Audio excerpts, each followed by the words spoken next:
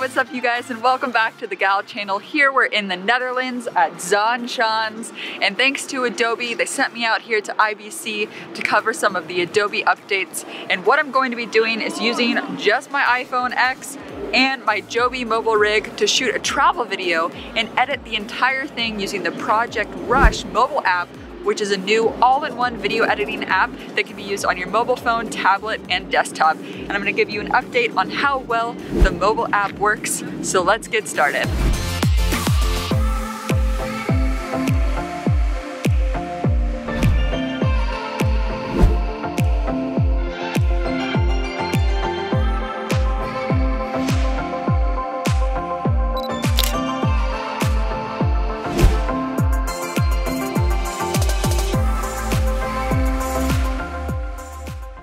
Alright you guys, so I am back here in my home studio after the awesome trip in Amsterdam, and I actually started my video edit with the Project Rush mobile app on the airplane. So I was able to select all of the shots that I captured just with my iPhone X, and I got to build my timeline edit. Now I can't show you a close-up look at the UI right now, which is the user interface of Rush, because it is in the pre-release state, so I can only show you clips that the Adobe team has sent me as part of the press release.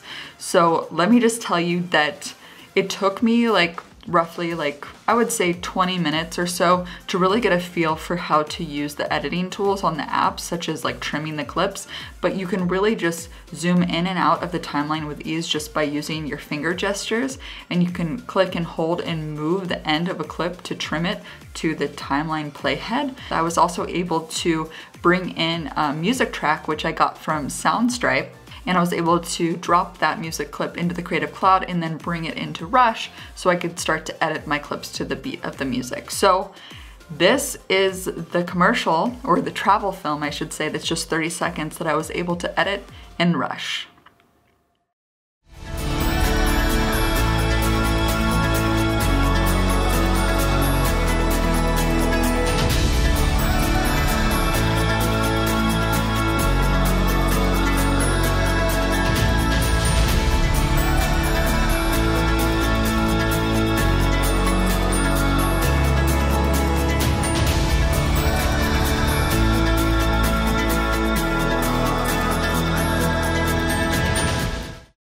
So the top things that I want to conclude with here is, one, this is great for mobile editors that don't want to bring a laptop. They can start their edit on the airplane just like me, and because of the automatic project syncing, all of the projects are just stored in the cloud. So I could open it up on the desktop version of Rush and finish my edit when I get home at my computer. And what really sets Project Rush apart, and the part that I'm most excited about, is that you can easily change the aspect ratio from landscape to square format to portrait vertical mode just with a click of a button. And while I was at IBC, I met with Jonathan on the Adobe team, who shared with us some of the cool sharing features in Rush. You can export directly to YouTube, directly to Facebook, totally saving you a step.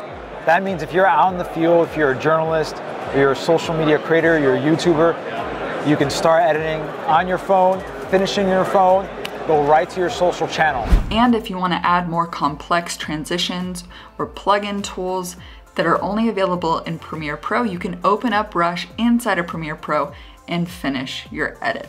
So I encourage you guys to check out Rush. So I'll put a link in the description box below to apply for the beta, and the full app will be released later this year. So let me know what you guys think about Project Rush, what you think you could use it for, and I look forward to reading the comments below. And thanks again to Adobe for bringing me out to IBC, and I'll be publishing another video where I go into depth about all of the Premiere Pro updates, so stay tuned. See you guys next time. Bye!